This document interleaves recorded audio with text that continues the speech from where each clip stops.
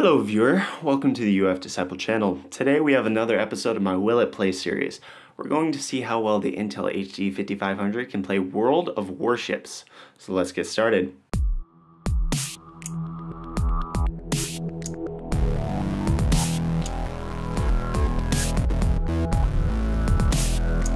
Before we go over the benchmark results, let's go over the specifications of my system first.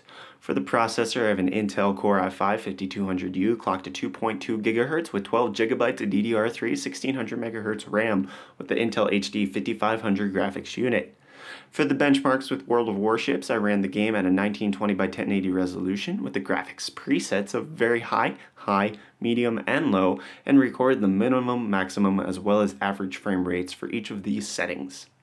If you look at the graph, you'll see that the game only averaged above 30 FPS at the low graphics settings. But as I mentioned in my benchmarks of the Intel HD 530, which you can check out here in the top right hand corner, the slower nature of this game makes lower frame rates more acceptable. So even at the high graphics settings, the game didn't stutter unreasonably.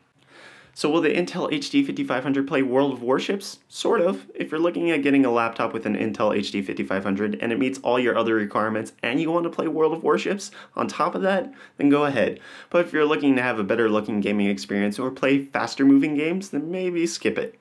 So that's it for this episode of Will It Play. Subscribe if you want to stay up to date on future episodes of Will It Play, as well as other tech related videos that I produce. Like this video if you found it helpful. Dislike it if it was more disappointing than Windows Vista.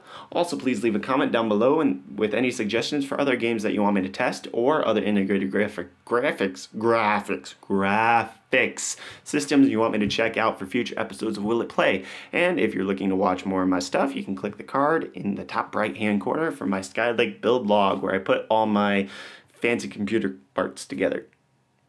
Yeah. So I'll see you guys in the next video. Cheers!